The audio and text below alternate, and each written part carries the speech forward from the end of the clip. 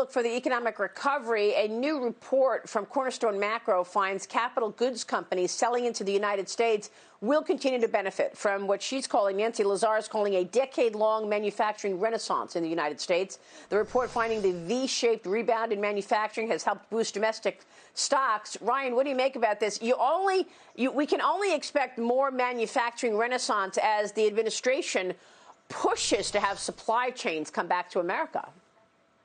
Yeah, I think that's going to be a theme. Absolutely. You're going to see people re-diversify their supply chains right now. But I have to say, even out of China, industrial production is going up pretty nicely as well. And their GDP from last quarter to this quarter is up over 11%. So I think you're going to see just, global growth reaccelerate everywhere. So, I love the U.S. right now. I've been one of the few people calling for this V-shaped recovery, Maria, and I've been right. So I think that's a really good sign. I mean, all the economic data, you look at retail sales yesterday, we're back to where we were basically pre-pandemic. That's just like absolutely phenomenal. So we're really seeing a V-shaped recovery in the markets. And I love the fact that manufacturing is going up as well. These are like all really, really good signs right now. Yeah, you have been right, Ryan. But would you put new money to work today? Because valuations are up there at this point.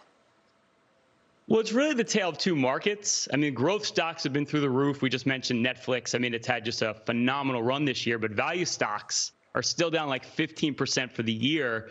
And we talk about industrials. We start looking at anything that benefits from the economy reaccelerating. I've been talking about this a lot on your show.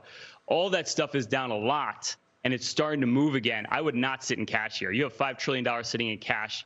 You have a lot of money managers that have missed this move. They're all waiting on the sidelines. They're waiting for that big sell-off to happen. It's not going to happen, Maria. Don't waste time. Get invested right now.